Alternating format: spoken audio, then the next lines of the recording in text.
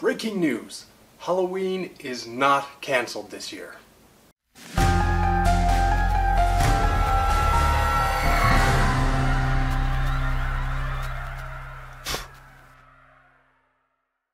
So given the strange year we've been having with the pandemic, a lot of people have argued that Halloween this year is going to be canceled. They are wrong.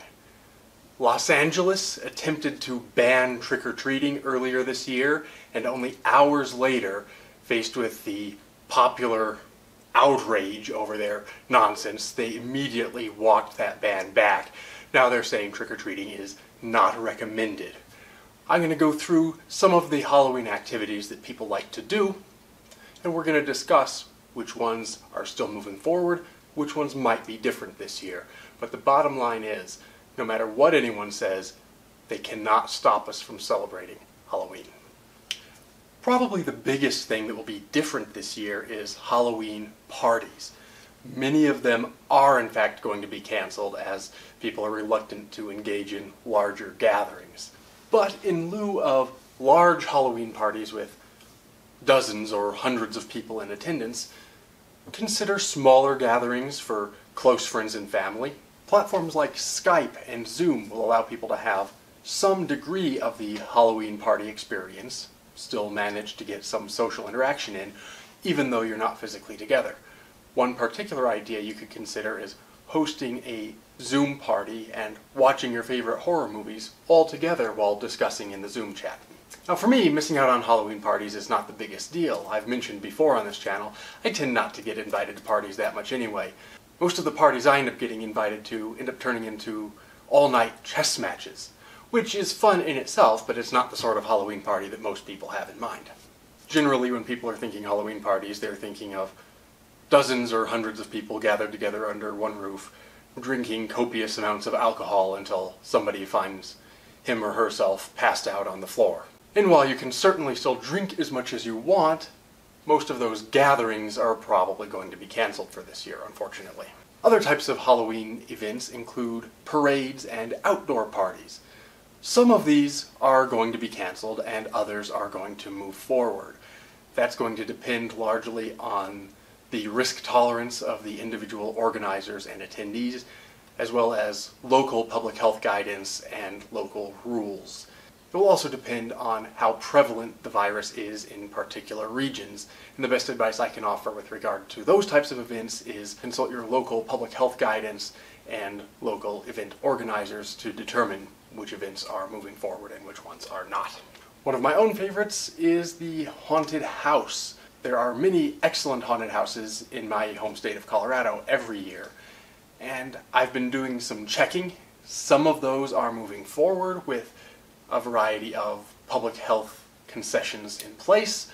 Others are not opening this year. From the research that I've been able to do, it seems like about half and half are opening or staying closed this year. So once again, check your local organizers for details.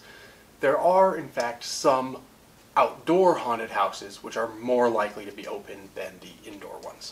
Among those haunted houses that are opening this year, most, if not all, are taking a variety of precautions, including distancing groups even more so than usual, making hand sanitizer available to guests, requiring masks, and sanitizing everything in the house throughout the evening.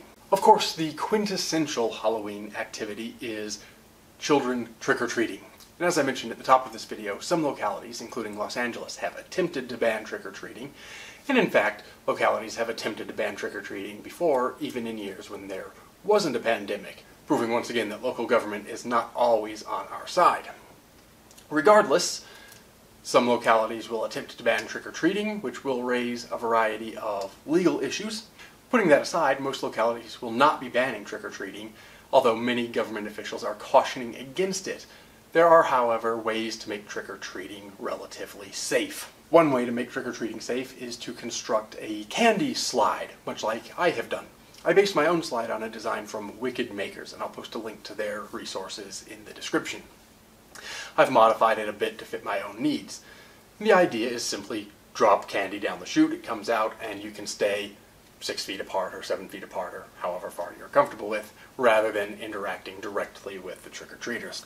Other people are using different designs of candy slides. Some people are just leaving the treats lined up on the porch for the trick-or-treaters to collect without individual contact. And other people are doing a variety of car-to-car trick-or-treating or Halloween scavenger hunt ideas. The key thing to make trick-or-treating safe is to minimize contact as much as you can, wash your hands before and after handling the treats, and of course, as you should be doing anyway, wear a mask. It is Halloween after all. And then of course there are events and traditions that simply cannot be canceled. Of course, for instance, you're free to decorate your house however you like for Halloween, and on this channel you'll see some of the things that I have been doing this year. And of course you can watch Halloween movies, either by yourself or with close friends or family. And as I do every year, you can read some Halloween-themed books. These are the kinds of things that no one can ever argue that the government has any authority to cancel, so they remain good ways to celebrate Halloween. In addition to, and largely aligned with the common sense advice, the United States Centers for Disease Control have released their own list of low, moderate, and high-risk activities traditional for Halloween. Among the low-risk activities, they list decorating, carving pumpkins, a Halloween scavenger hunt within a single household, a virtual costume contest, and a Halloween movie night for people within your own household. Moderate risk activities, according to the CDC, include one-way trick-or-treating, or contactless trick-or-treating, small outdoor parties, outdoor costume parties, open-air one-way walk-through haunted forests or haunted houses, and outdoor pumpkin patches if distancing measures are observed. According to the CDC, higher risk activities include traditional trick-or-treating, crowded costume parties and indoor parties, indoor haunted houses where people may be crowded together, and hay rides or tractor rides with people who are not in your immediate household. My list was not exhaustive of the CDC's recommendations. I have posted a link to their full recommendations in the description. Of course, regardless of what the CDC says on the national scale, and regardless of whatever your own local organizations and your local governments might be saying, the important thing to remember is they cannot cancel Halloween. We need to celebrate Halloween, and we will continue to celebrate Halloween, but we can do so employing some common sense virus safety guidelines. Wash your hands regularly. You should be doing that anyway. Keep some hand sanitizer on hand. Maintain reasonable distances. And of course, it is Halloween. You should be doing this anyway. Make sure that you wear a mask. And if you follow those simple, straightforward, common sense health and safety guidelines, you can celebrate Halloween almost the same way as you usually do. In the meantime, take care and stay scared.